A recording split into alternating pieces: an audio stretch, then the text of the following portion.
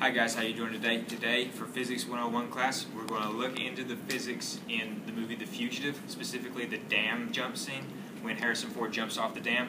We're going to see how probable the physics in that movie actually are. I'm here today with Brandon Hamrick and Zach Deem, and we're going to look at our these first calculation. We decided to find velocity. We just used acceleration times time, and the acceleration was 9.8 meters per second squared of gravity, and the time it took him to fall in the movie was 5.88 seconds. We took an average of 3 tries, counting that, and it was all within a tenth of a second. So that came out to be 57.62 meters per second, and we just converted that to miles per hour here, and we got 129.6. We took the this number and we decided to compare it to other numbers to see how realistic that was. Could somebody really fall that fast?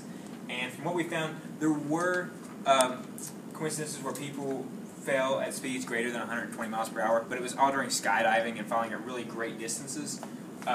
So we decided to rerun this calculation, and the great thing about physics is it gives us multiple formulas to find the same thing, because we actually know enough variables in this equation to calculate the so what we did was we took 230 feet and converted it to meters. This was the height of the dam. We Googled the dam. It was the Chioa Dam in North Carolina that was made in the movie, and we converted it to meters. So we took this formula: the final velocity squared equals the initial velocity squared, plus 2 times the acceleration times the height from which he fell. When we plug our numbers in, his initial velocity at the top of the dam, of course, is 0, plus twice the gravity acceleration constant and the height. We get this as our answer, 37.07 meters per second. When we convert this number to miles per hour, it comes out to be 82.9, which seems like a much more realistic number for somebody to We Googled Harrison Ford's weight to get 205 pounds, and we just converted that to kilograms right here.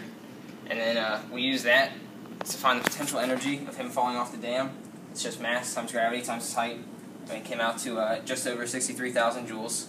And then we wanted to compare that to his kinetic energy at the end, which is just 1/2 times his mass times velocity squared, and we used the velocity calculated over here, meters per second, from the last time.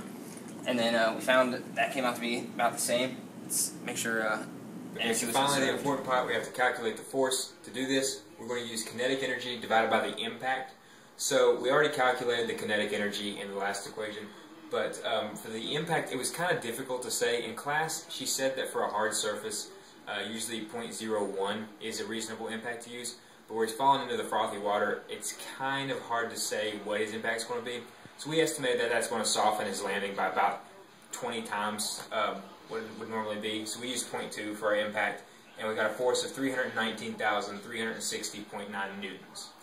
After that, we decided to convert that to pounds per square inch, because whenever we were researching how much force was required to break a bone, it was always in pounds per square inch. So to do this, we used the equation of 0.2248 pounds per newton, and then estimated that he had about 50 square inches of surface area hitting the water, because we estimated about 25 square inches of surface area per foot, and for each foot hitting the water, we got 1,435.85 pounds per square. Sorry if my Steelers apparel offends anybody, but to sum things up, when we pulled together all the calculations, we got that if Harrison Ford lands square on his feet, it exerts 1,435 pounds per square inch on his feet. There's lots of variables that go into this. Of course, how does the water affect it? Was that estimate accurate with the impact? Does he land square on his feet? Are his feet bent? Does he hit another body part? And that could draw some of the impact. But the way we ran it, we calculated 1,435 pounds per square inch. We compared that to other numbers that we researched to find out how much force was required to break a bone or various other injuries. And we found that there was forces as low as about 700 pounds per square inch required to break bones. It's like lumbar vertebrae and things of that nature. So it's entirely feasible that Harrison Ford could sustain an injury from this fall. But we're calculating the probability that the physics in the movie were accurate. And in the movie, he does land in the water. He does kind of land on an incline. And also, if he lands on his feet and he does break a toe or something of that nature, it's not really going to affect the way he swims to get away or anything like that. So when we look at all these factors, then we have to conclude that yes, the physics in this movie are entirely within the realm of reasonable, accurate physics.